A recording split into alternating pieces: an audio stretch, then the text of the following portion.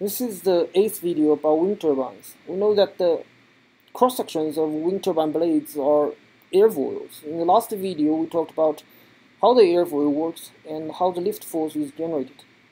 So in this video, we will talk about the velocity triangles associated with an airfoil. This discussion about the velocity triangles will give us a more concrete idea about what those axial and angular induction factors are, their impact on the relative velocity between the wing and the blade, and also prepare us for later discussions about the blade element momentum method, or the BEM method. So this is a front view. This is the front view of the rotor disc with 3 blades. The technique used in the BEM method is quite similar to how we analyzed the rotor disc model in the 6th video. So we will divide the rotor disc into many concentric rings and examine the power generated by each ring. The total power generated by the entire rotor is just the summation of the power generated by each ring. In this example, in this particular figure, we are actually looking at the ring with a radius of r, small r, and a thickness of dr. Right? So the radius of the entire rotor disc is capital R. Right? We are examining a ring that's inside of it with a radius of small r and a thickness of dr. Right? The cross section of the vertical blade at radius r. The cross section, if we take a cut of this vertical blade and look at this cross section, then we are going to see an airfoil. Right? We're going to see an airfoil. And if the angular speed of the rotation of the entire of the blade is capital omega, then the linear speed of this particular airfoil at this particular cross section is going to be capital omega times radius r. That's going to be the linear speed. That's the front view. But if we take a top-down view, suppose our eyes are here, and then we look down at the rotor, right? And then we still cut off the top part of this vertical blade, right, and look at this particular cross section. What are we going to see, right? What are we going to see? We're going to see this kind of thing. So the entire rotor disc, if we look from top above, it's going to become a line, which is denoted as this black dash line here. Right? That's the plane of blade rotation, or called a rotor plane in short. Right? That's the rotor plane. The airfoil itself is not exactly aligned with the rotor plane. It is tilted. It is tilted with respect to the rotor plane. It's got an angle between them. So the angle between the chord line, of the airfoil and the rotor plane is something that's called a section pitch angle. So later on, when we talk about BEM, you'll see that this pitch angle can be different at different radius, right? So at different radius, this pitch angle could be different. So the airfoils are tilted by a different amount, right? Are pitched by a different amount along the span, along the disc, along the radius, right? So when we talk about BEM, you'll see that this pitch angle can be different at different radius.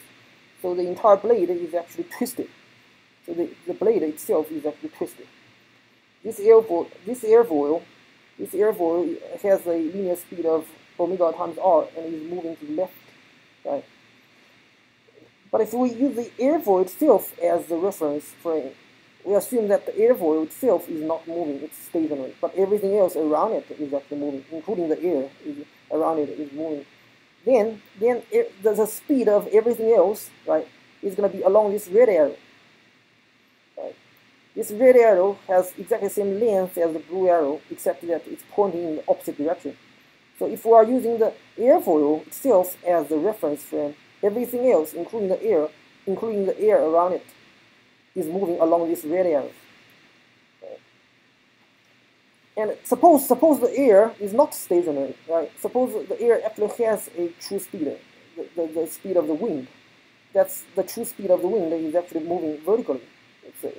It's vertical, right? It's vertical. Then the relative velocity between the wind and this rotating, this moving airfoil is going to be the true speed of the wind plus this red arrow, right? And then that's going to be a vector summation. So from the airfoil's perspective, we have to sort of assume that the airfoil is kind of stationary and everything else is moving. So if that's the case, if we are using the airfoil's frame, then the wind speed, which is u1, the true wind speed is u1, this green arrow here. We need to do a vector summation between this green vector and this red vector in order to actually get the actual relative speed between the wind and this rotating airfoil. Right? The vector summation must follow the so-called parallelogram theorem. Right? Parallelogram theorem allows us to actually do vector summations. So basically, we just draw a parallelogram. In this particular case, because this angle is actually a vertical angle, so it's a rectangle basically. So we're not drawing we're actually drawing a rectangle. Right? So this is actually a rectangle. And then the vector, the summation vector, the summation of these two vectors is actually along the diagonal. This black arrow called UREL. Right? That's the vector summation of the green arrow and the red arrow. And this vector summation, this black arrow, is actually the actual relative speed between the wind, which is flowing vertically, and this rotating blade, rotating airfoil, which is actually going in the going to the left. So in the literature, these three velocity vectors are often drawn as a triangle. They are not actually showing the bottom half of the parallelogram of the rectangle. Right? It's actually the red vector is actually moved to the top. So you're actually connecting this vector with this vector, head to tail basically. The head of the green vector must be connected with the tail of the red vector. Right? And then you are seeing a triangle. Right? It's not a rectangle anymore, it's a triangle. And this angle is actually the 90-degree right angle. Right? And this angle phi between the relative velocity and the rotor plane, this angle phi is called the angle of the relative wind, and is always, in most of the literature, is always denoted as phi here. Right? That's called the angle of the relative wind. It's actually the angle between the relative velocity and the rotor plane. So the rotation of the wind turbine blade is going to induce some changes to the relative wind speed. From the actuator disk analysis, we know that the wind speed actually seen by the turbine immediately in front of the rotor upwind is actually U2. It's not U1. It's actually U2, right? And U2 actually equals to U1 multiplying 1 subtract A. This A is something that we call an axial induction vector. Right? So this result is actually from the 5th video. If you don't exactly remember what the axial induction factor actually is, you can take a look at the 5th video, in which we talked about the Betz limit, basically. So the rotation of the blades induces a velocity vector that's with a length of u1 multiplying a, and with a direction that's actually opposite to the direction of the true wind speed. This blue arrow here, right? This blue arrow here. This induced velocity is because this velocity, this blue arrow, is actually induced because of the rotation of the turbine, basically. Right? So if the rotation speed of the blade is still capital omega, right, then we don't need to change the length of the red arrow. So the red arrow is still the same. The length of the red arrow is still the same. Right? So all we have to do is to sort of shift this red arrow from this position down here to account for the reduced length of the green arrow. Again, the tail of the green arrow reduced by this length, right, must still connect with the tail of the red arrow, basically. Right? So in order to actually do a vector summation for the reduced green arrow and the red arrow. Right? So the entire velocity triangle needs to be redrawn, right? And the red arrow needs to be shifted downward to account for this reduction of the length of this green arrow. So the relative wind speed vector has changed its direction and also the length also, right? The black dashed line was the relative velocity without accounting for this reduction in the axial direction, right? But if we account for this reduction in the axial direction, the relative wind speed is actually along this black arrow now, right? Both the length and the angle has changed. The angle of the relative wind has increased a little bit actually, right? That's a new angle of relative wind phi. So in our rotor disk analysis in the 6th video, we introduced the angular induction vector, which is denoted as A prime, and is defined as the ratio between the angular speed of the wake after the rotor plane, which is small omega here, and 2 multiplying the angular speed of the blade. That's 2 times the capital omega. Right? So in front of the rotor plane, the air is not rotating, right? But the blade is rotating at the speed of capital omega. So the relative angular speed between the wind and the blade is just the capital omega. So behind the rotor plane, if we account for the wake in the rotating air behind the rotor plane, then the air in the wake is rotating at a speed that's small omega. Right? And because it's rotating in the opposite direction from the rotor plate, from the blade, so the relative angular speed between the blade and the wake, the rotating wake, is capital omega plus small omega. Right? So that's immediately behind the rotor plane, right? So that's immediately in front of the rotor plane. So what's actually the relative angular speed between the wind and the air at the rotor plane, right? So a reasonable approximation is just a capital omega plus small omega divided by 2, 1/2 small omega, right? And if we actually replace small omega with the definition of A prime, right? So small omega equals to what? Small omega equals to A prime times 2 times capital omega, right? And then divided by 2, we get rid of the 2, right? And then it's just the A prime times capital omega. So it's omega plus A prime times capital omega. So collect the capital omega, we get a 1 plus A prime. Right? So at the rotor plane, the relative angular speed between the air and the turbine or the blade is capital omega times 1 plus A prime. Right? So because the angular relative velocity is increased by this A prime multiplying capital omega, it's no longer capital omega, right? It's a capital omega plus capital omega times A prime. Right? You got like you have increased the rotation speed by the relative angular velocity by a little bit, which is A prime times omega times capital omega. So the linear relative velocity must also increase by some amount, and that amount is capital omega times r times A prime. Right?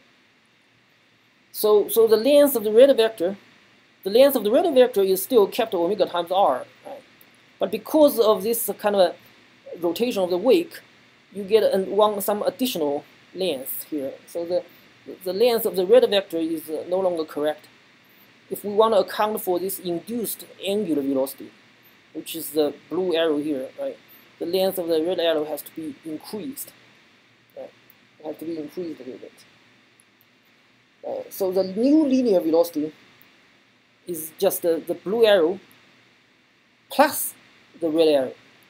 Right? Because both arrows are actually in the same direction, so the resulting vector is just a vector that goes from the tail of the blue arrow to the head of the red arrow.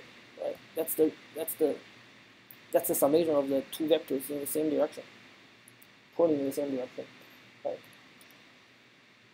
And then the new relative wind speed must be adjusted again to take into account the angular induced speed, this blue arrow here. Right? So the angle of So the angle of the relative wind speed phi is again increased by some by some amount. Right? So this black dash arrow is without considering the axial or the radial the angular induction velocities, right? And this black dash arrow accounts for the axial induced velocity, but does not account for the angular induced velocity. Right? And then this solid black arrow accounts for both kinds of induced velocity.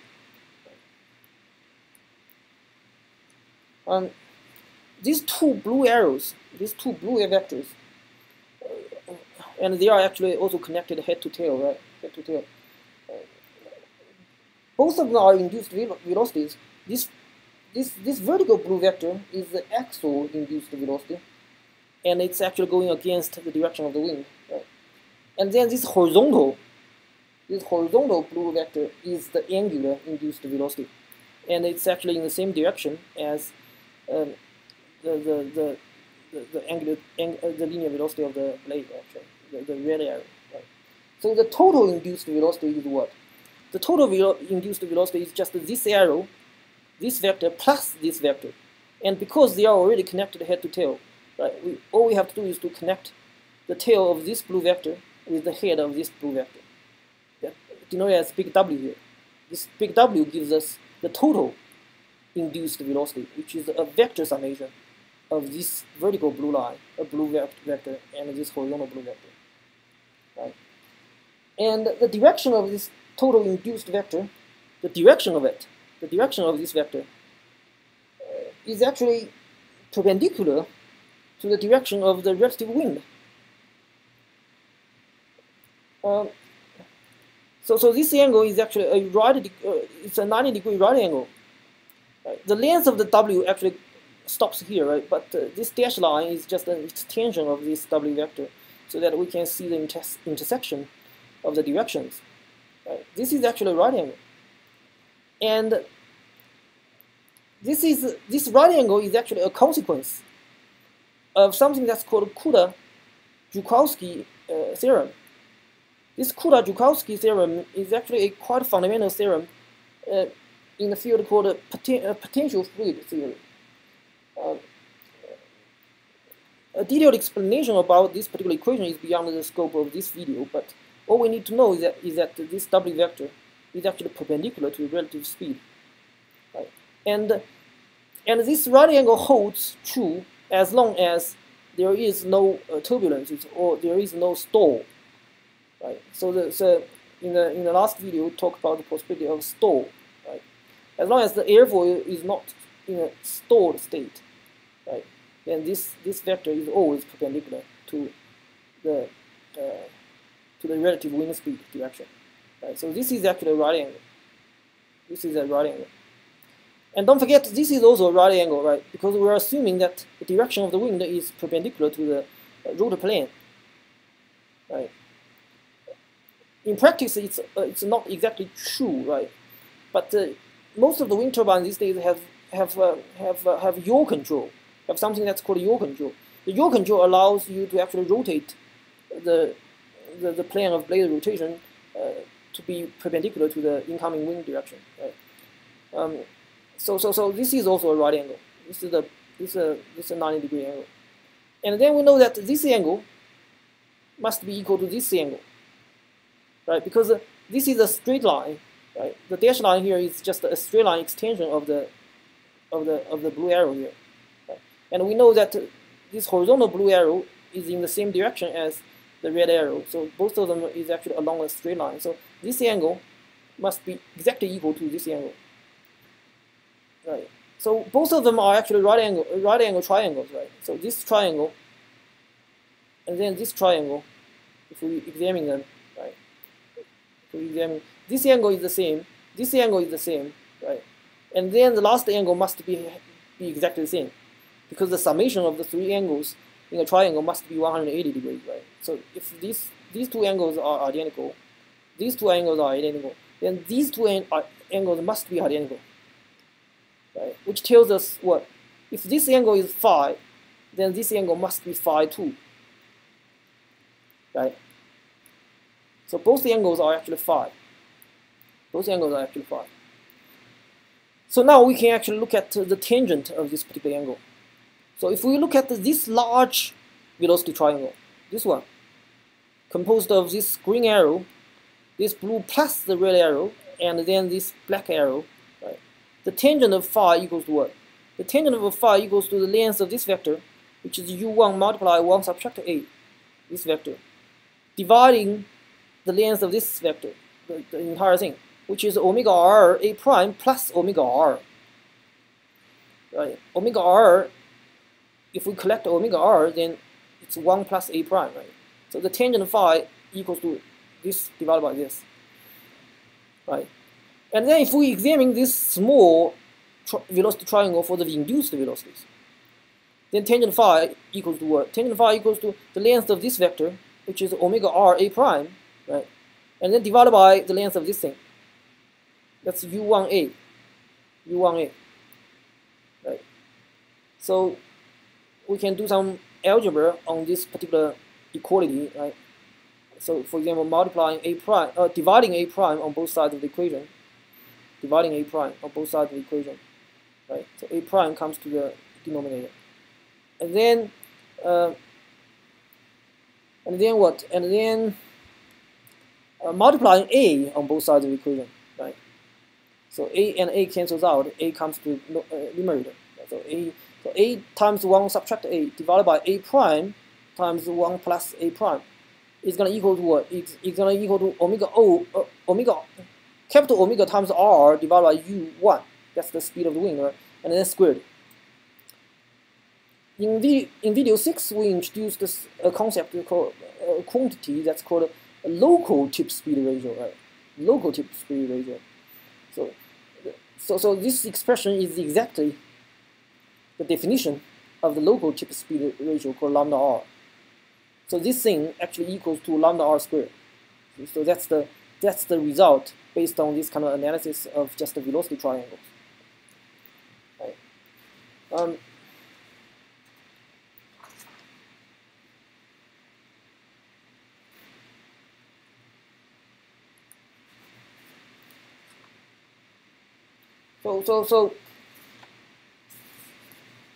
So this equation is actually an equation that we have derived before. In the sixth video, we obtained the exact same equation.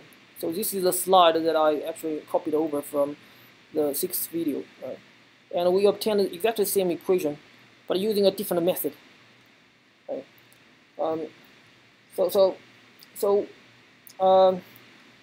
In that particular video, we obtained this equation based on considering the pressure jump between position 2 and position 3. Position 2 is immediately in front of the rotor disc, and position 3 is immediately after the rotor disc. So we're talking about the pressure jump across this rotor disc. And this pressure jump can be obtained by two different ways. So in video 6, when we talk about the rotor disc model, right, this pressure jump was obtained by considering the Bernoulli's equation between position 2 and position 3. Right? That's delta PA prime. And then eventually we obtained a expression for the delta PA prime, which is expressed in terms of A prime, the angular induction factor. Right? A prime. And from video 5, when we talked about the actuator disc model, we also obtained another expression for the same pressure jump, right? And that expression was expressed in terms of the axial induction factor, A, right? And because both pressure jumps must be equal to each other, there is only one pressure jump across the rotor disc, right? So both expressions must be equal to each other. And this equality, delta PA prime equals to delta PA, gave us this expression for lambda r squared. But here we have obtained exactly the same equation based on purely just the geometrical considerations of the velocity triangles.